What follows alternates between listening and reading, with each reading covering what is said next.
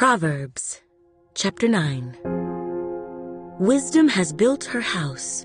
She has hewn out her 7 pillars. She has slaughtered her meat. She has mixed her wine. She has also furnished her table. She has sent out her maidens. She cries out from the highest places of the city. Whoever is simple, let him turn in here. As for him who lacks understanding, she says to him, Come, eat of my bread, and drink of the wine I have mixed. Forsake foolishness and live, and go in the way of understanding. He who corrects a scoffer gets shame for himself, and he who rebukes a wicked man only harms himself. Do not correct a scoffer, lest he hate you.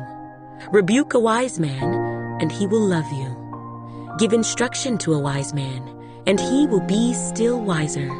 Teach a just man, and he will increase in learning. The fear of the Lord is the beginning of wisdom, and the knowledge of the Holy One is understanding. For by me your days will be multiplied, and years of life will be added to you. If you are wise for yourself, and if you scoff, you will bear it alone.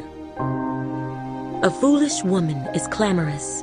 She is simple and knows nothing, for she sits at the door of her house, on a seat by the highest places of the city, to call to those who pass by, who go straight on their way.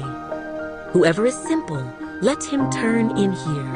And as for him who lacks understanding, she says to him, Stolen water is sweet, and bread eaten in secret is pleasant.